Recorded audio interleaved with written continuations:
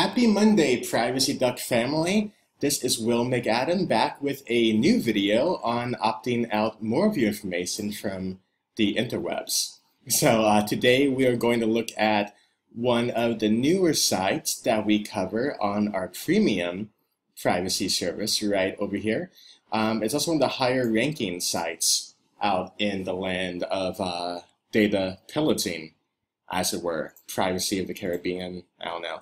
And so let's look at LocateFamily.com. You might have seen LocateFamily.com if you Google yourself with your city and state. It might hang out on page 2 or 3, but it is definitely there. And it looks a little intimidating to try to find how to opt out of it and how to handle it and all that fun. So we're going to break this down really fast for you guys, really simple here.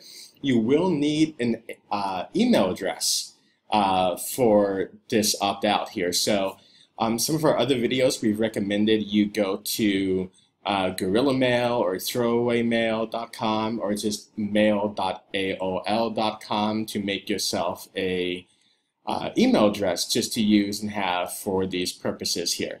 So you will need that, so go to get that ready. But once you Google yourself, you'll pretty much find your listing here. We just did somebody totally random, again, not a client or anybody, just a common name. We did a search for a LocateFamily.com for a James Smith in Chicago, Illinois.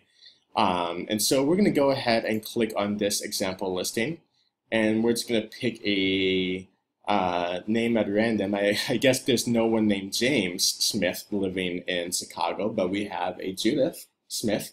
It's a very fancy name, and I like that. So we're going to go ahead and opt her out here. So how we're going to go about that is once you have your record, your page pulled up here, you don't have to click on it or anything or click on background report.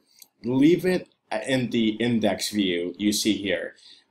Sometimes it pops up as a linear grid instead of these boxes. Either way, the same approach works. Don't let that throw you off if yours looks a little bit different.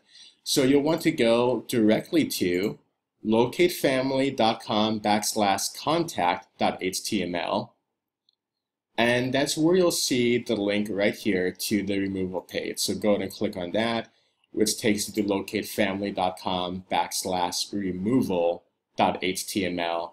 You can come directly here if you want to, or get to it from the contact page. Either way works. So once you're there, go ahead and scroll down, and now you'll want to enter your information. The important part here is you will want the information you see here to match what is on your record. I know some people are generally like, oh, I don't want to give them my real information. Well, they already have it. It's already here. So you have to confirm that information to opt out that information. If you confirm fake information, that won't help. So that's actually a thing that people do a lot, which is weird. So don't do that. So Judith Smith right here, we're going to opt out this record. So we'll want our opt-out request here, again, to mirror exactly this record.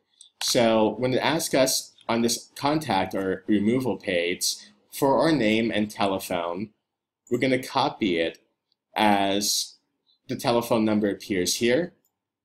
Let's go ahead and highlight that. Then you can right-click and hit copy. Right-click again and hit paste. And you'll put the name in the same. It does not have to be the, I typed same, I meant Smith. It does not have to be, the last name first, comma, first name. As you see on the side, just your name is fine here as first and last. So do that, so Judith Smith, there you go, phone number. Enter a valid email address. I already made an email in the last step for this. So I'm just going to use that here. I just did a random weird email address for this. So we'll confirm that here. Now it will ask you for the URL. This is one of the most common questions we get on our videos about, hey, what is exactly the URL? Where do I find that? I am using a MacBook right now, and I'm on Chrome, Google Chrome. However, no matter what computer you are using or what browser, if you're using a PC, a gateway, an IBM, whatever have you, or you're using Chrome or Netscape, I guess it was from the 90s still, or if you're using, Firefox or anything, it will always be in this little white bar at the top. That's going to be the URL, also known as the web address, or anything along those lines, is we're going to find that. So when it asks you for the URL here, it's asking for the actual page address that your record is found. So right here up in the little white bar, copy that, right-click with your mouse, hit copy. That will be your URL. And paste it right in here. That's where it lives. It's very happy. That's where it lives. A little thing from the Bob Ross paintings. It's on Netflix if you want to watch some Netflix after our YouTube video. So, but entry number right here. What is the entry number? Well, let's go back to our page here and look. Entry number will be this little number right here, this 2. This is the second entry on this page. Obviously, this goes down to number 80. So, you have to identify the record that you want removed. In this case, for an example, we're just doing this one example record. So I'm just going to put 2 in here. Now, you might have more than one record on that page. If you do, that is fine. You can get all of these in one opt-out request as long as the URL is the same. If you're on a different URL for a different name, a maiden name, or past life name or anything you might have, you'll need to go and do a whole separate opt-out request from the ground up for that link. But if it's on the same page, go ahead and type in, 2, 16, 40, whatever your records might be. But again, in this example, it's only this one record 2. You can choose to be updated here.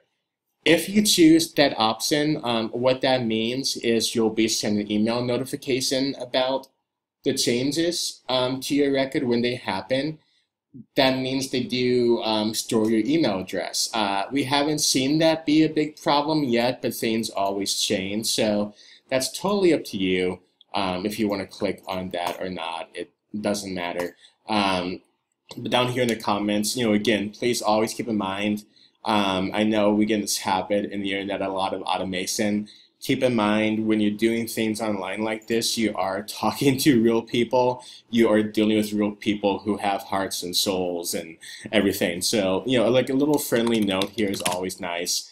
Please remove me. Say I am a victim of identity theft. Thank you. Mind your P's and Q's, be nice, and that gets stuff done a little bit faster usually. So, again, to do that, we don't have to, go off on a tangent about our privacy to these people. P.S. It doesn't matter. They're just per project people to opt stuff out here. So, a little nice comment here gets done faster and more complete usually. Go ahead and hit submit at that point in time, and you'll receive an email message confirming your request. In all honesty, those email messages only really come from Locate Family about half the time. But in, I would say, really 100% of our experience in dealing with this site the last few months, they've honored those removal requests immediately. Not immediately, but within a few days, and they've been solid. So if you don't get a confirmation email, don't stress or worry about it. Just check back up on it in a few days. I'd say about 5 days time, and see if you're still there. And if you are, do a second request. It's not a big deal. If you're not there, then it worked. And it's awesome. So leave any questions or comments you have about this process in the description field in the video. I will respond to those. Always love talking with all of you on here about it. So please also like, subscribe, and share this video with your friends and coworkers on social media. We greatly appreciate that. And if you have any questions, send us an email at services@PrivacyDuck.com. or give us a call at 415-320-1845. We love all of you. Thank you so much for taking the time to watch this video. We greatly appreciate it. Have a great day. Bye-bye.